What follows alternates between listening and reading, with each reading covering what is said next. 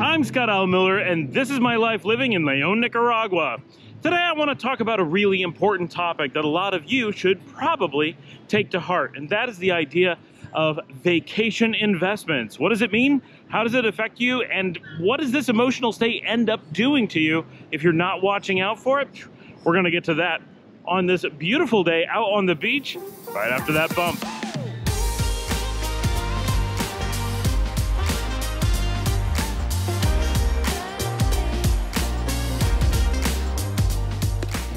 All right, let's hope the wind isn't too bad. I'm out here on the Pacific Ocean. It doesn't get much more beautiful than this. We have a great sunset going on. It's not one of those golden ones, but it is one of those it's lovely. It's lovely out here. And I figured the beach was the perfect place to have this particular talk, and that is, when you go on vacation, and everyone does this, right? So I'm talking to you, I'm talking to myself, I'm talking to all of us. Everybody has this emotional reaction. And that is, you go on vacation to some beautiful paradise place, right? So a ton of people, this is Disney World that it happens to. To a ton of people, it's the beach. To some people, it's the mountains. It could be all kinds of places. Europe, Latin America, could be Southeast Asia. Everyone has a different spot. Everyone has their little piece of travel paradise. But Disney World's a great example because Disney World's artificial.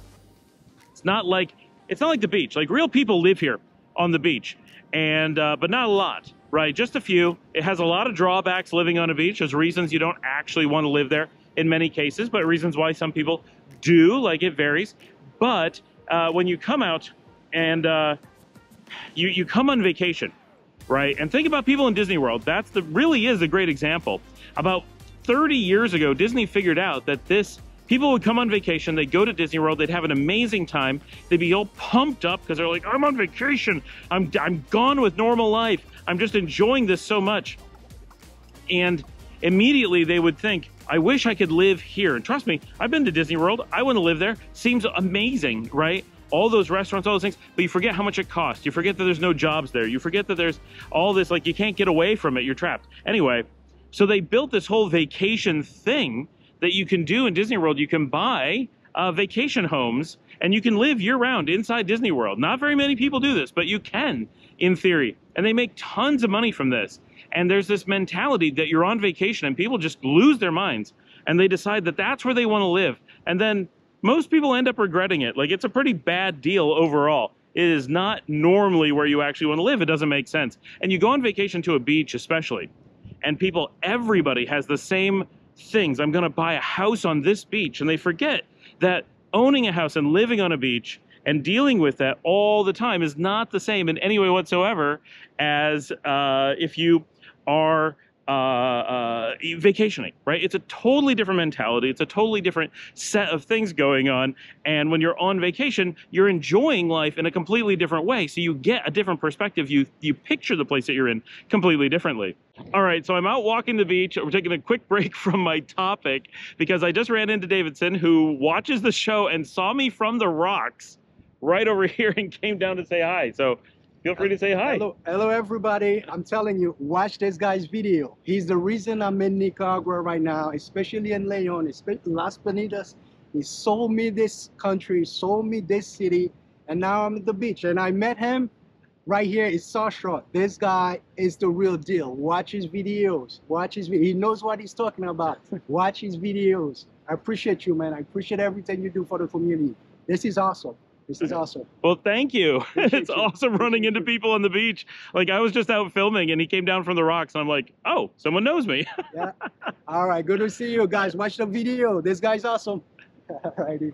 That was awesome. All right. So when you're out and you have this drive, right? When you're on vacation and, like, your mind is just in a completely different place, this, like, euphoric state of everything is great, and you forget that you're spending extra money because you're on vacation, and you forget that you're staying in a hotel and you're paying for people to clean your laundry or clean your room or just whatever, and you forget that you don't have to go to work. You forget that, like, you've checked out of life for the most part, and it puts your brain in a really dangerous state. And it's fantastic. Like, we all need it. We need to disconnect. We got to relax. We got to enjoy life for sure. But when we're on vacation, especially when we do something like go to the beach, something like really outside our everyday, of course, some of you live on a beach, it doesn't apply to you, but you know what I mean. You're going someplace amazing. You're doing something super interesting. And when you do this, you're in a position where you're very likely to end up just falling in love with the place that you are. And when that's happening, right, one of the things that just about everybody has happened to them is suddenly you'll decide, well, I should buy a house here. I should get an apartment here. I should get a condo, a timeshare, or even more commonly, I should invest here. This is a reaction that nearly everyone has. Now, most people don't have disposable income enough that they actually act on that and go do it. But we all have this moment, at least, if not a long period of time, where we're really seriously thinking about, maybe this is something I should do. I want to enjoy this so much more. And we all have, most of us have, this feeling of like, okay, if a hotel is this nice, a house that we own will be so much nicer. But of course, that's not always true. A house we have to take care of, a house we worry about in the storm, a house we have to pay for the insurance, and there's all those little things, and we have to be involved. We can't just walk away and not worry about it and enjoy a day on the beach or whatever. So we have to be tempered in the way that we think about it. But this creates, and for those of us who live in paradise, paradise locations, is so many people come down and are like, well, I'm going to buy here. And you're like, that could be great, but have you really investigated? Like, are you really thinking through what that means? And it becomes an area. So here in Nicaragua, we get a little bit of it. This is a truly amazing beach, so we get a bit. But if you really want to see this effect happen, look at Costa Rica. So many more people vacation there. So much more of the country is built around tourism that they have a really strong effect there of people coming in and making what is in reality a pretty rash decision. Not that you shouldn't move to Costa Rica, not that you shouldn't come to Nicaragua. Absolutely, fantastic locations. But there's a really high rate of people making really quick decisions to spend a lot of money, because places that are like this are very expensive generally, at least compared to, say, just a kilometer away inland, a little ways away from the tourism infrastructure. Things get really cheap really quickly. But when you come to the beach, you're going to pay a huge premium. And just buying a house, like, that's one thing. That's a lot on its own, but it's only so much. But the bigger thing is, so many people say, well, it would be the most amazing thing if I could support myself here, so I'm going to start a business or buy a business in this location. And the thing you have to understand is that essentially all people have this reaction. This is not unique to you. This is not a specialty thing. This is the assumed reaction that everybody is going to have this sudden reaction that says, I want to have a business here. And the businesses you're likely to want are the same as everyone else. Restaurants, bars, hotels, surf shops, fish and tackle shops, you name it, those kinds of things that service tourists. You basically say, well, I'm a tourist here. I would like these things. I'm sure everyone else would too. The problem is that, one, those things don't exist there already because they're probably not a good business. And two, you probably aren't thinking through all those things. There's all the regular reasons for business and why that doesn't work. But it's really important to understand that absolutely every tourist is coming through in every touristy location and having those same feelings all the time. It is so unbelievably common. It is so the norm. It is not the special thing. When I was a kid, we used to vacation in Bar Harbor, Maine all the time. We loved it. It's very different than here, but it's still, it's an idyllic vacation spot with beautiful Atlantic Ocean views and cold, rocky, North Atlantic kind of misty vibe going on. It was beautiful and had great food, and it was a great place to go every other summer as a kid. And my parents went really close to buying a diner, or kind of a family restaurant, like diner-ish kind of place that did breakfast there in Bar Harbor. And it was exactly that. Would it have been a good business move? Almost certainly not. Was there any way to compete with the people who were already there? Why would the guy have been selling it if it was any good on its own? Like, there's a million things wrong. But what drew us to that location? This incredible desire to live in the place that we liked to vacation. And that's completely natural. And there's reasons to consider it. But like, I love Nicaragua. I never vacationed here. Never once. I moved here sight unseen. Okay, that's pretty dramatic. To investigate the place after having lived in Panama and loving that. But the feeling of wanting to live in Nicaragua and having it be real practical, and the desire to vacation here just as like a fun vacation, while you can like both, is unlikely. It is rare that you actually want to make a home in the place you want to vacation. You probably still want to vacation in more or less the same places as you always did, and you want to find a home that's someplace better than where you are now. All that's true, but it's rare that you're going to want to live where you want to vacation.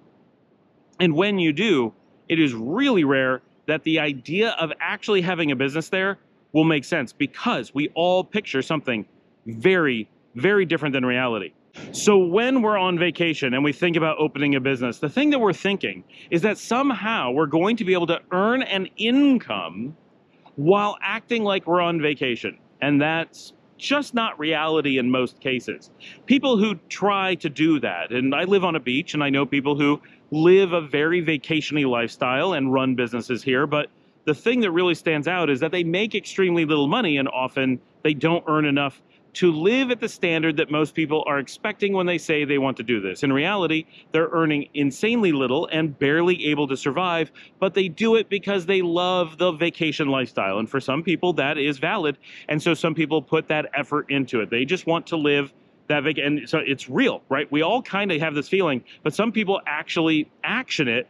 And that's fine if that really works for you. But for most people, that's going to be a fail. So you want to be really careful about that, that you're not letting vacation brain influence the way you're looking at, especially a business opportunity. Simply buying a house, especially a vacation house, in the place you like to vacation, that's different. If you're really sure that that's the place you want to go, like here in Las Bonitas, it would make a lot of sense for a lot of people to own beautiful vacation homes here and, yeah, come spend weeks, months, most of a year here and go back to your work or whatever, life, wherever. That works out just fine. And your vacation is just longer. You go back to the same place. You can have it set up just the way you like, whatever. That can work out perfectly. But when it comes to having a business and you're looking at this, it's so hard to separate the idea of I'm on vacation and I'm as far from business as I can normally get, as I can reasonably get, and then say the thing I want to do is flip this, and I want to see this beautiful beach,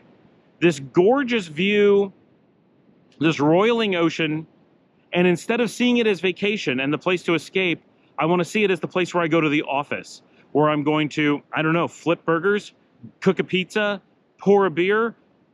There's some things, if you could make a really good living just pouring some beer and talking to people while they hang out on the beach, yeah, that's not bad. But everybody has that dream. And because everybody has that dream, there's so much competition that it's all but impossible. Anybody would, if that market existed, would jump on that opportunity. Who wouldn't sling beers and make a good living if you could do that and call paradise your home? You have all day to enjoy the beach, all day to just sit and relax, you know, pour some beers at night. And if you could make good money doing that, then you'll just hire someone to do it. But again, like if that was possible, if that was plausible, everybody would be trying it.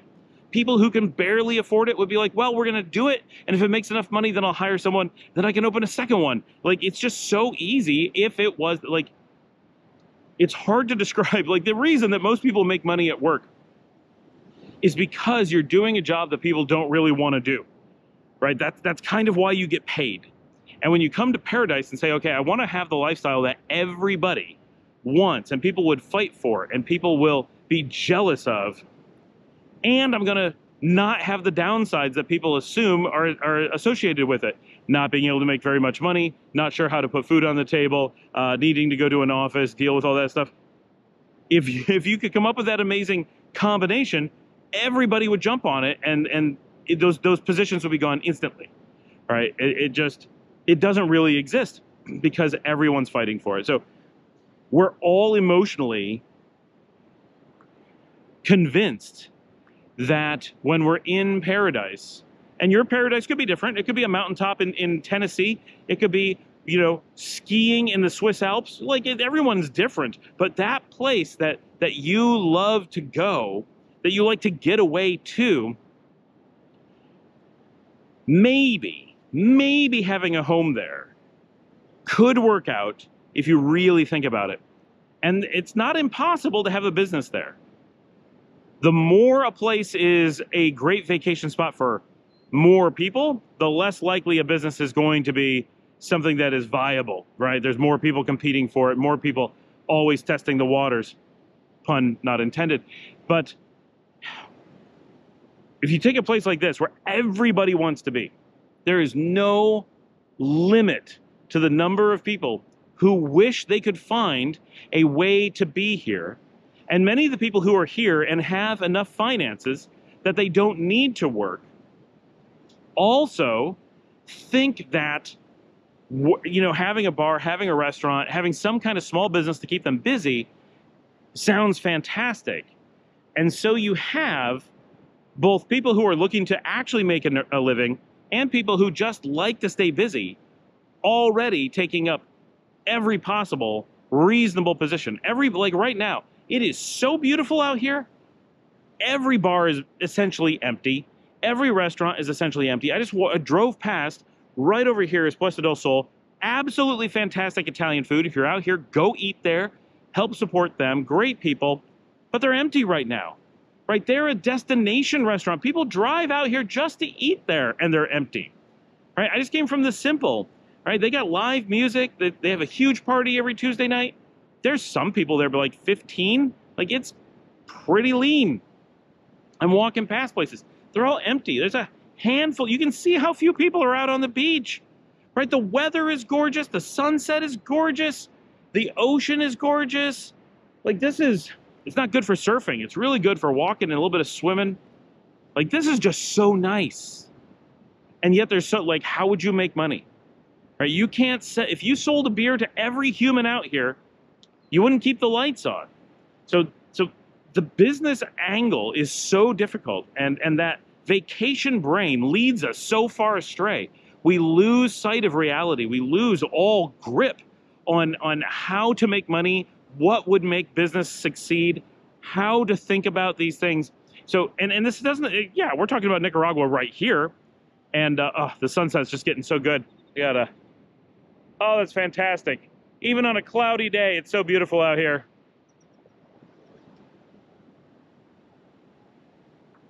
Even if you're going to a totally different place, this effect just happens everywhere to basically everyone. So yeah, ignore the fact that we're in Nicaragua. Talk about your paradise, your perfect place. Unless it's a completely unique thing and no one else wants to go there, unless your business idea has nothing to do with tourism, you're basically going down a path that not just other people have done, but an essentially unlimited number of people are thinking about, wishing they could do, wondering if they're willing to make the sacrifices to make it happen, have probably already tried it and probably failed.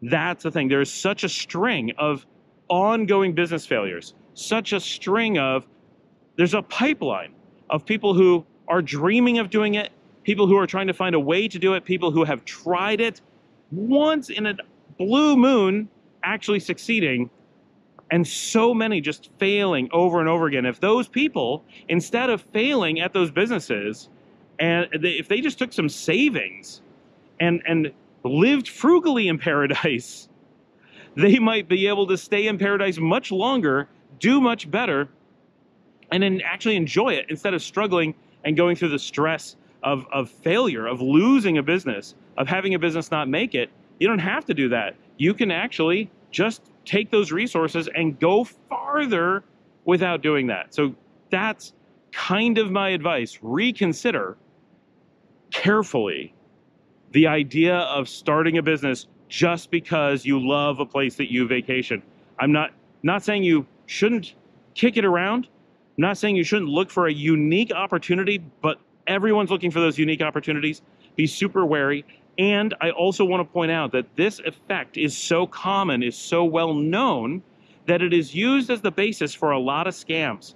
A lot of con artists, especially in very touristy areas, are going to target people who are on vacation and try to sell them on ideas of investment, especially so houses. Yes, of course, we know what's going on there. There's a house for sale. They'd like you to buy it. Okay, okay.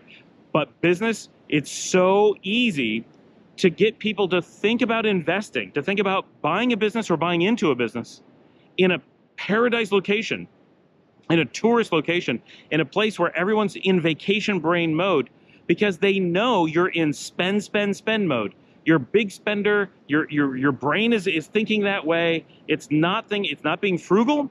It's not doing business analysis. It is not considering what actually makes sense for you.